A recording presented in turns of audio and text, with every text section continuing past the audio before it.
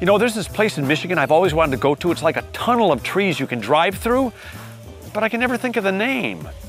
Also known as M119, the Tunnel of Trees is a beautiful 20-mile stretch of road that takes you from Harbor Springs north to historic Cross Village. It's a uniquely Michigan experience that'll totally remind you why you live here. Now, the road's pretty narrow and the scenery pretty awesome, so we took our time. And at the end of the drive was a place that, well, you just have to see to believe. If you're just like me and you've heard of Legs Inn your whole life, but you've never been there, well, then you're just like me. But I plan to remedy that right now.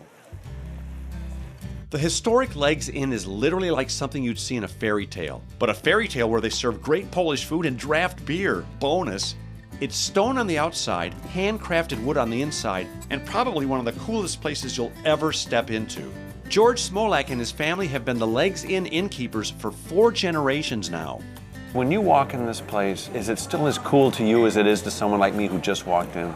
It is, even though I've been associated with this place for almost 50 years. Sometimes we do take for granted, the things that we see, but the best thing to appreciate what's here is when we open the door, usually there's a crowd outside of the door, and they walk in and they just basically open up widely their eyes, and they can't believe what they see inside. Oh, I've heard about this place my whole life and never made it up here till now, and now I know what everybody raves about. This place is wonderfully overwhelming when you walk in. Now, I noticed you don't have a Michigan accent. Where are you from?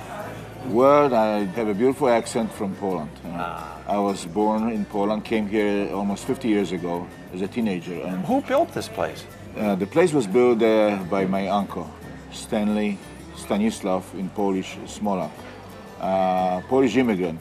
He was born in 1887, and he came to the United States. Saying is that even at that age already, he did show some talents in wood carving and sculpturing and things of that nature, that he made himself a wooden bike, and he traveled several hundred miles to Hamburg to jump on a ship. How far away do people come to see this place? Truthfully, from all over the world. We came all the way up here from Ohio just to see this place. We're looking forward to some great Polish food. It's so friendly and warm here. The food is excellent, and the view, the sunsets here at night. Kathy, George, Mark, and Chris, they are amazing. Like the bands, like the people. It's just a great place. It's a destination. So what do you love about the Legs Inn? I love everything about Legs Inn. I love the food. I love the people. Have you met George? Actually, I've been married to him for 43 years. The secret's out. Mark Smolak gave me even more insight into this great family business. Where did the name Legs Inn come from? The name is based on the row of inverted stove legs that Stanley decided to use as a decorative railing on the front roof. What was it like growing up with this place in the family?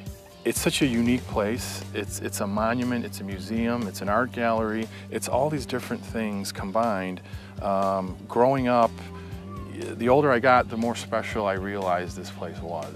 What do you think a place like this means to the entire state, let alone the community?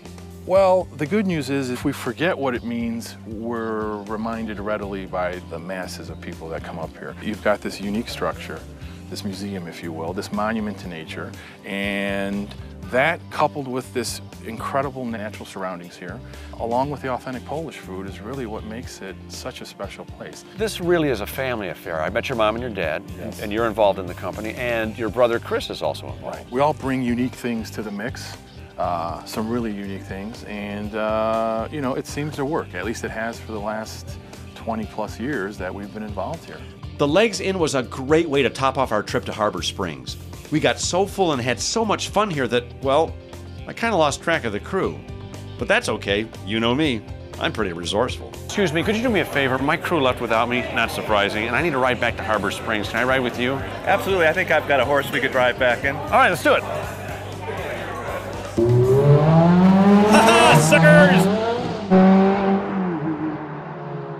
Under the Radar Michigan is brought to you in part by the Michigan State Housing and Development Authority,